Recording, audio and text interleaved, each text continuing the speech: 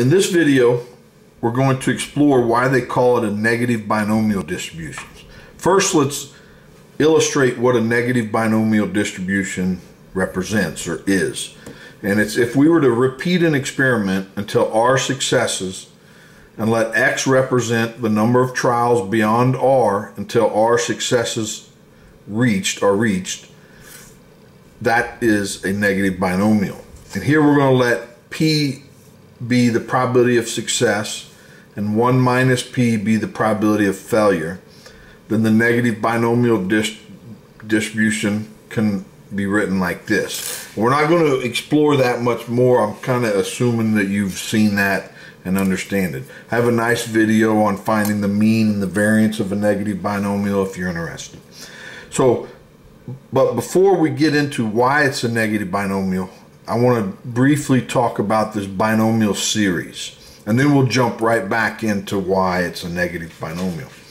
So a Taylor series about 0, meaning a Maclaurin series, for f of x is equal to 1 plus x, where alpha is a real number. So to create this Taylor series, we find the first derivative, the second derivative, the nth derivative. Now this notation here, it's called what's a falling factorial. So this is a falling factorial of 1 because there's only one term. This is a falling factorial of 2 terms, and you just go down each time. And so this, it's alpha times alpha minus 1 times alpha minus 2, etc. So until there's n terms. And then when we create the Taylor series, f of x, about 0, it's this. And you plug in 0 to each of those. And now we plug in, so when we evaluate this at 0, we get 1. When we evaluate this at 0, we get alpha x. When we evaluate this at 0, we get this, and so on.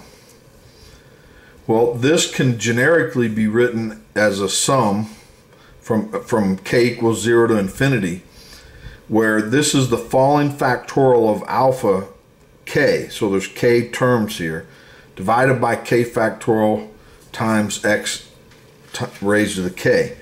So now there's also one more bit of notation. When alpha is a real number, then this little coefficient in front of the x can be written this, and it's called a generalized binomial coefficient. And that's if that's a real number. Okay, so now enough of that. So one note is we're going to look at this combinatorics here, combinations here. That's this, and then by definition it's this form, this formula. Then if we were to write this term out until we get to r minus 1 factorial, we would get to this part. So here it's it's times r minus 1 factorial, but we're dividing by r minus 1 factorial, so those go away. Now in this top term, if we factor out a minus 1, factor out a minus 1, and then we keep doing that for all of them, factor out a minus 1.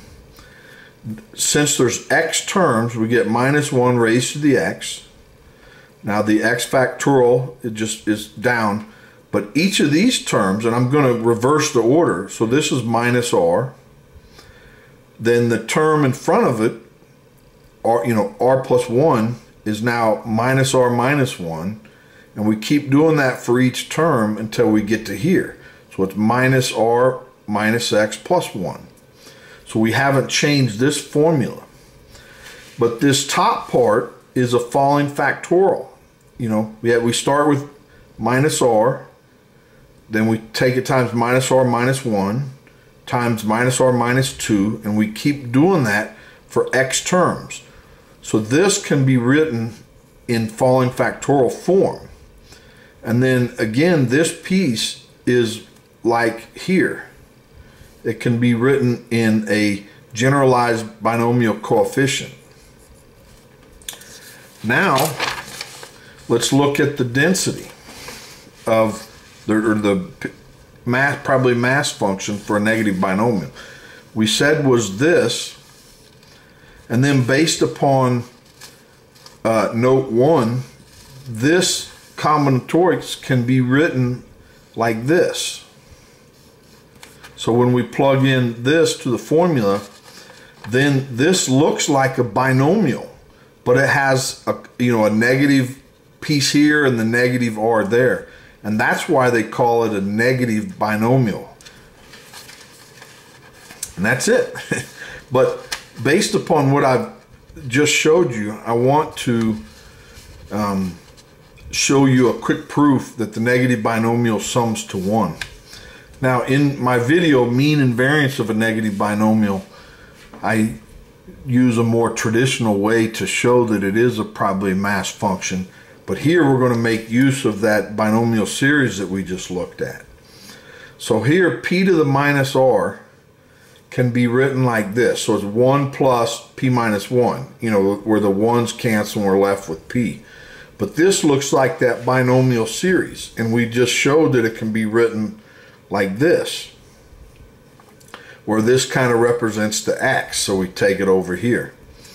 Now, this part here, the falling factorial over x, factorial, can be written like this, where r is a, it's raised to the minus r. So this we just showed. But we also showed that this is that combinatorics. Now we have p to the minus r is equal to this. So if we divide both sides by p raised to the minus r, and then of course take it to the numerator, then we get 1 over here, and we get this piece. Well, this is what we wanted to show. If we can sum over this probably mass function over all possible values, and it equals 1, then it's a probably mass function, and that's what I wanted to show. Well, that's all I have for this video. Hopefully you enjoyed it. I sure did. Please like the video and subscribe so you don't miss the next one. Thanks. Bye.